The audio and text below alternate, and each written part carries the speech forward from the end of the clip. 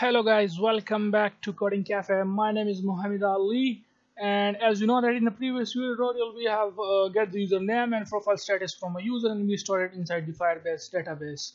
Now let's say if a user want to edit his username and profile status, then he can do so from here. Okay, from the main activity he can simply click on the settings option and he can update his profile name and status.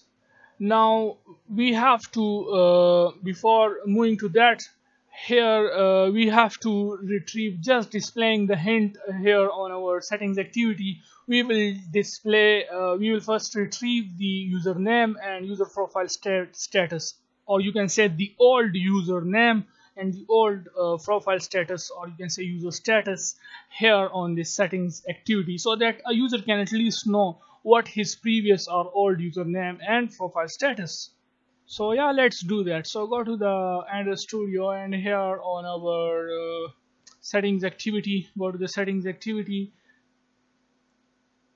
Now here after this updates account settings dot set on click listener, here we are going to create a method. We will call that method, so by that method will be by the name retrieve user information, so by the name user info. Okay, so now we can create that method here, and this is our method. So let's cut this from here, and at the bottom here we can simply implement that method. So now by using the root reference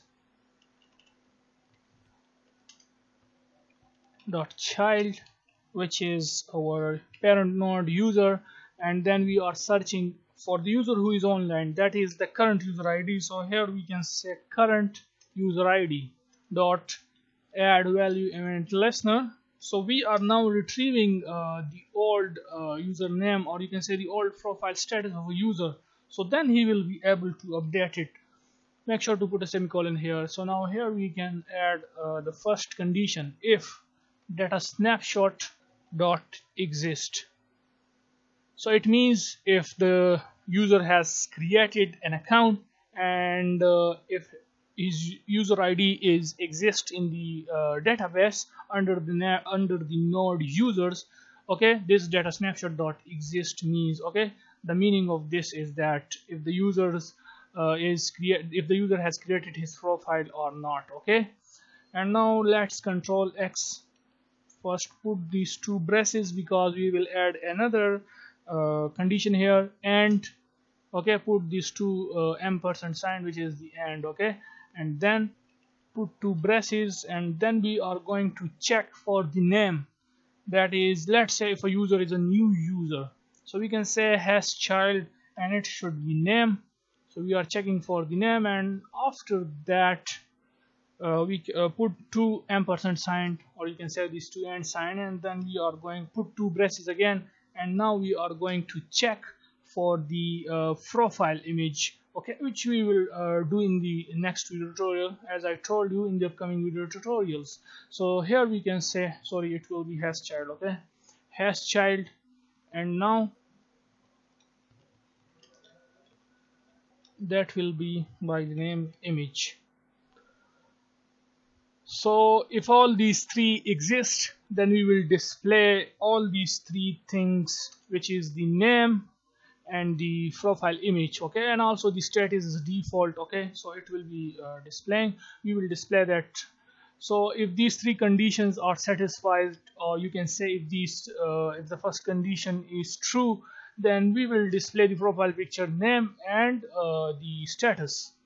But what if the second if statement will be up to the name. That is, let's say a user create a new account and he set his profile name and the status, but not the profile picture. Okay, so now the second status will be for that. So copy this data snapshot up to this name and paste that two condition here. Okay, and now the last will be, that is, if none of these exist, then what we will do, make sure to add one brace here. Okay, That's great. Okay, we have forgot to add a brace.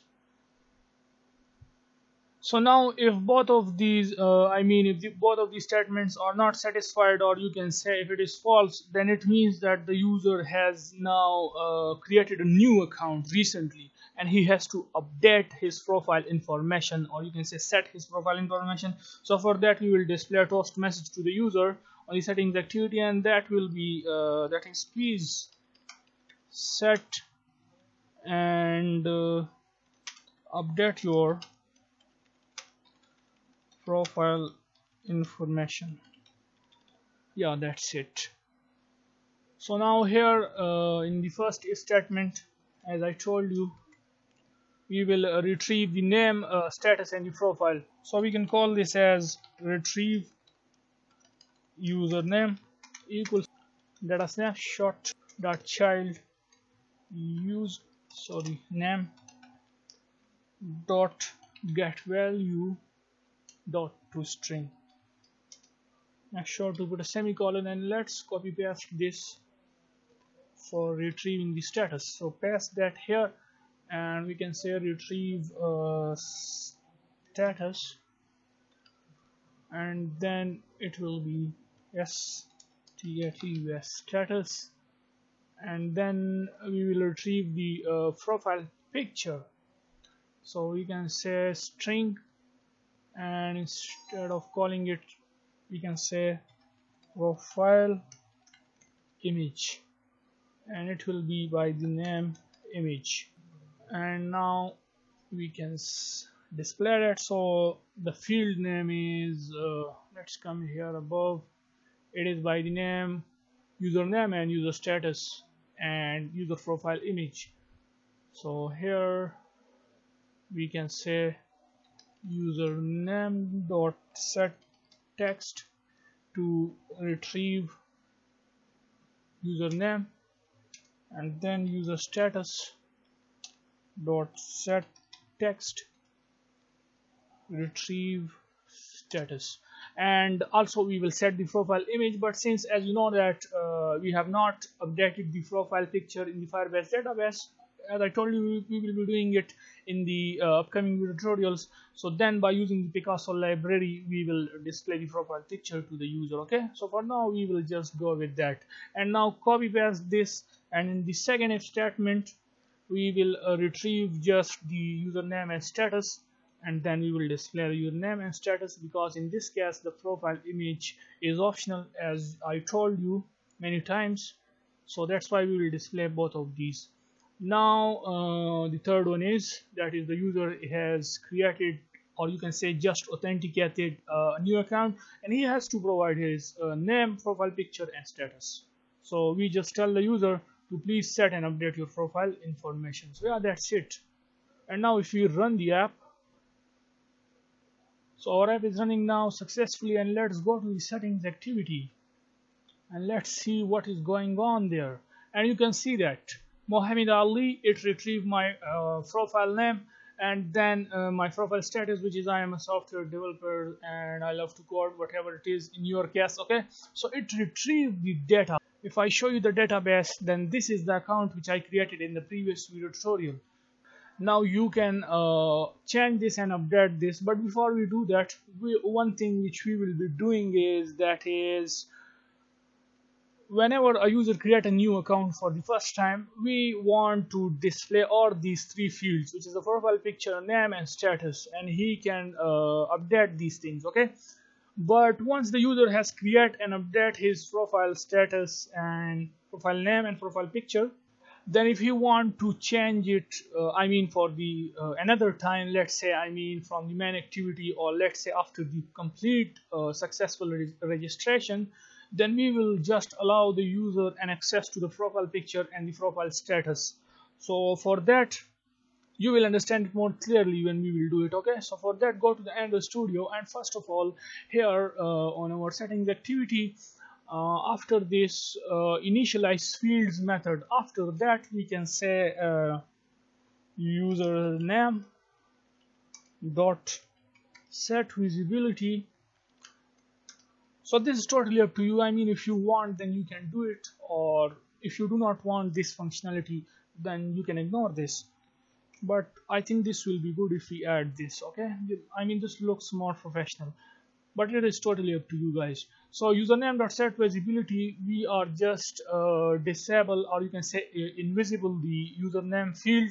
And now here inside our retrieve user info, here we have this if statement. Okay, so just on the in the start for the new account, we have to make this username visible. So we can say username dot set visibility to visible. Okay, view dot visible. And now let's run the app to test this and to check that what does it mean basically. So our app is running now successfully. Welcome. Okay, if I go to the settings first, then here you can see we have just a profile picture and the profile status. Now let first update this profile status, and then I will tell you further. So I will change this. I am a computer programmer. Okay, and now let's update this. So it says, I mean, it sends us to the main activity, which is welcome. And if I go back to the settings activity, then you can see the profile status is updated successfully. Now let's log out from this app and let's create a new account so that we can see how it will work for the new user. So let me go to the need new account, I mean to the register activity, and now let's create another account by the name.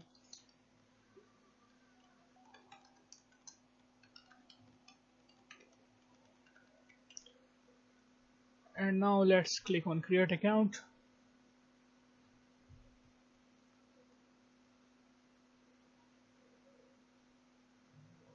And you can see account created successfully, and it sends us to the settings activity. And now here it display all these three fields for the first time, I mean just like you guys see in WhatsApp. Okay, so the profile picture, username, and the status. Now let's give it a name, profile name, which is Geo Roberts, and then the profile status, so let's say computer science test. And now let's click on update, and you can see it says welcome, and we have profile updated successfully. Okay, and now let's go to the settings. So here you can see that's computer scientist, and now if you want you can update this from here, computer scientist and computer programmer. And now let's click update, and the profile is updated successfully. If I show you the database, then here we go, you can see this. Okay, so in this way we have completed our settings activity. Now in the next video tutorial we will finally start work on the group chat. So if anyone is new to our channel, then please subscribe our channel, thumbs up for this video, don't forget to press the bell icon, and please like this video so that I can at least feel happy. Yeah, please. So yeah, see you guys in the next video. Bye for now.